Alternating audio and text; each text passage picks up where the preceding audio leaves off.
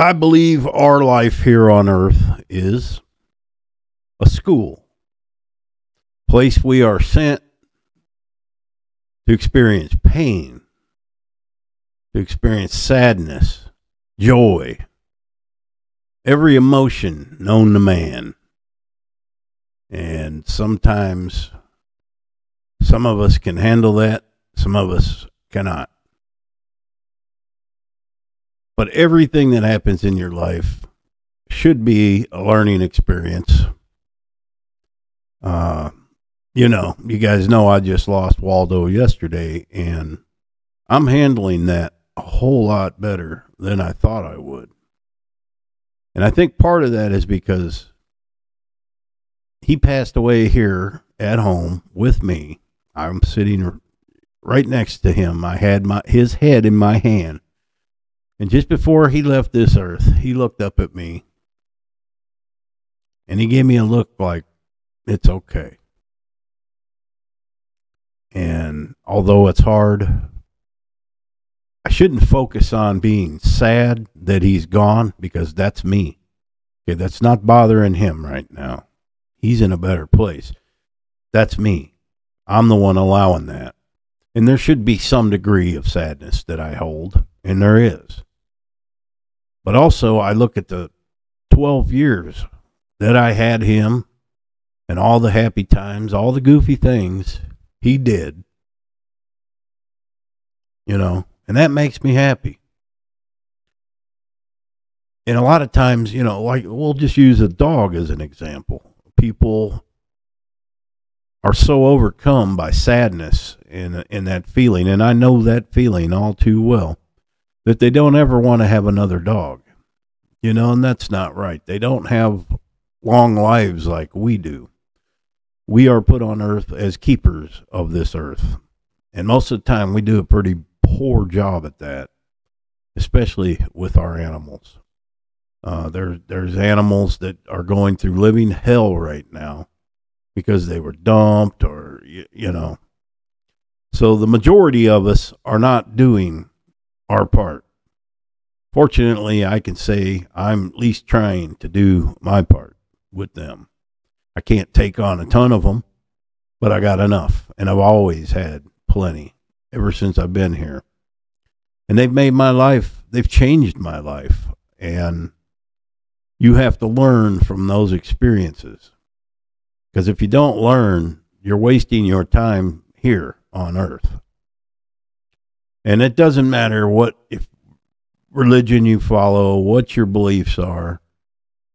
In the end, you leave this earth. Every living species of animals, every living species of plant lives and dies.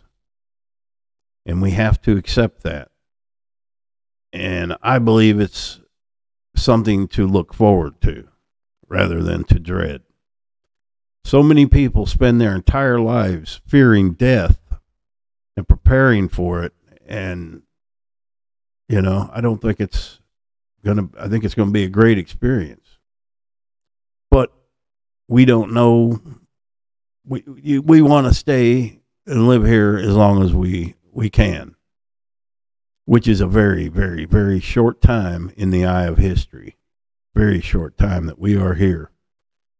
In fact, it's so short.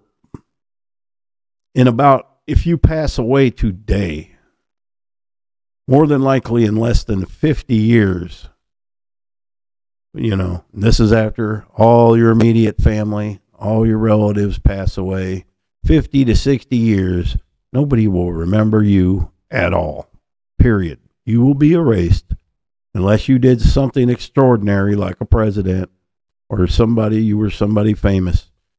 If you're the average person, you're going to be forgotten forever.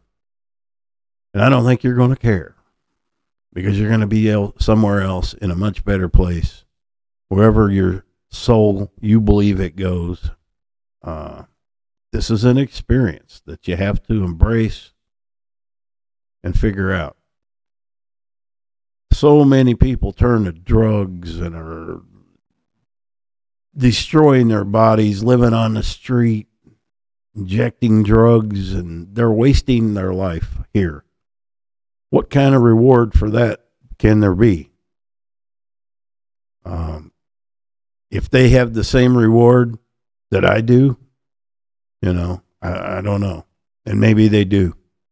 I'm not the one to say. And I just dropped off my younger dog. Well, she's not younger. She's 10. My little dog, Rooster. Get her teeth removed. There's risk involved with that, so I'm a little nervous about that.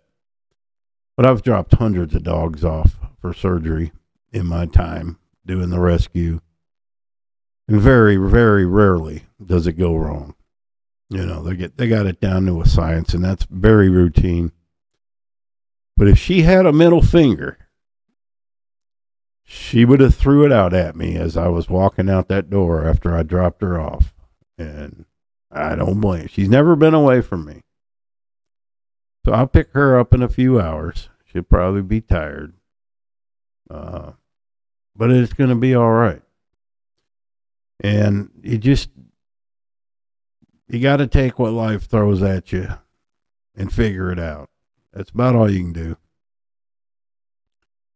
Where one door opens, that's a good phrase. Where one door opens, or closes, another one opens. That has happened to me many, many times. You never know where life's going to lead you. And do not be afraid to just take a chance once in a while. I did that moving here. I had other places I could go. And I just said, you know what? I'm going to take a chance and come here.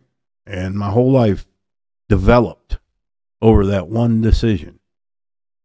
Had I went to one of the other locations, where I had a job offer or whatever, who's to say what would have happened?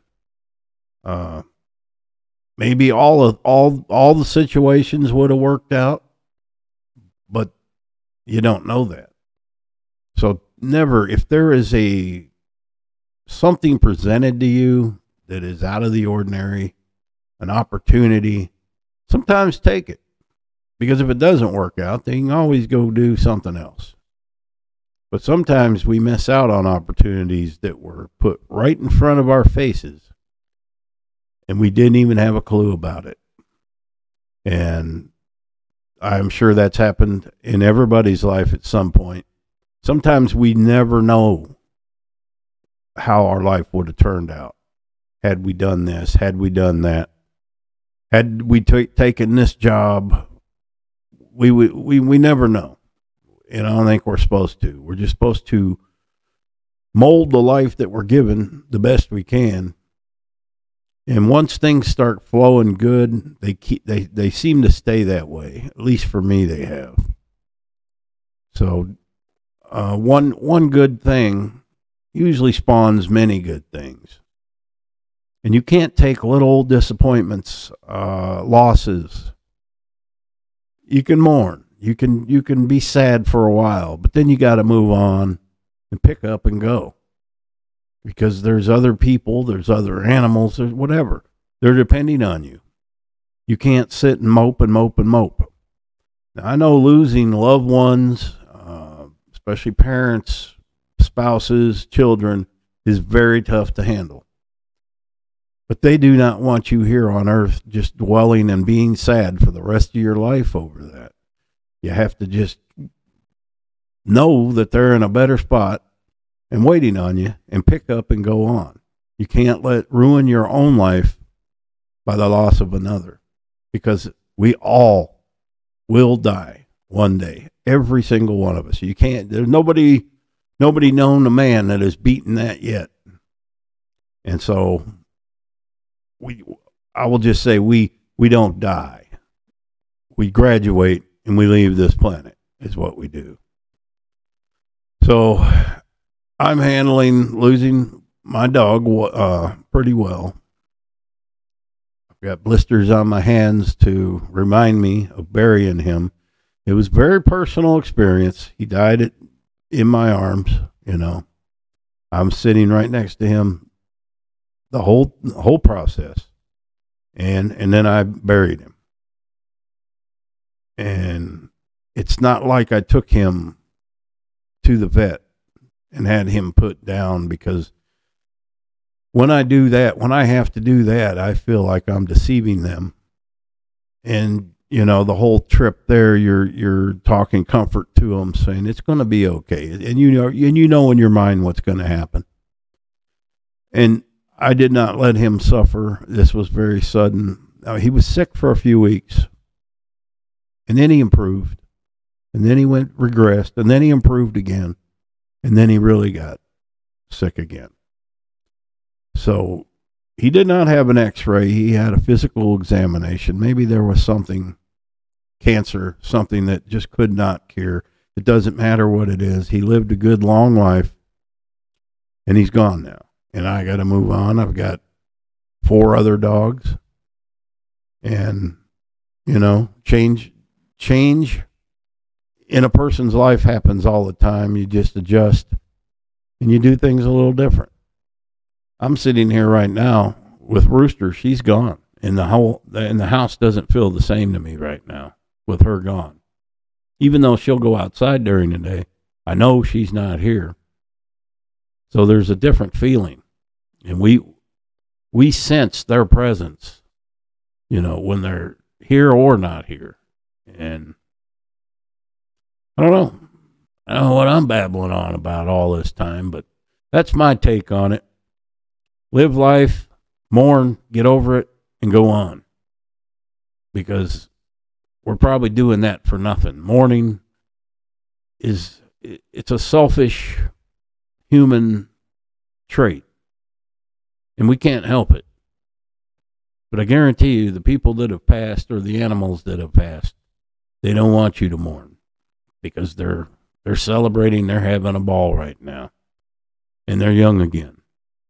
Thanks for watching. I appreciate all the donations in the name of Waldo to Furry Tales Rescue. Remember, this is Dogtober. Every single video, the revenue from all my videos every day goes to the rescue in full, 100%. I have links in the description if you would like to donate to them. If you would just like to donate to your local rescue, that is also great. Any rescue, they need support. And that is my focus of Dogtober the entire month. So thanks for watching. Happy trails.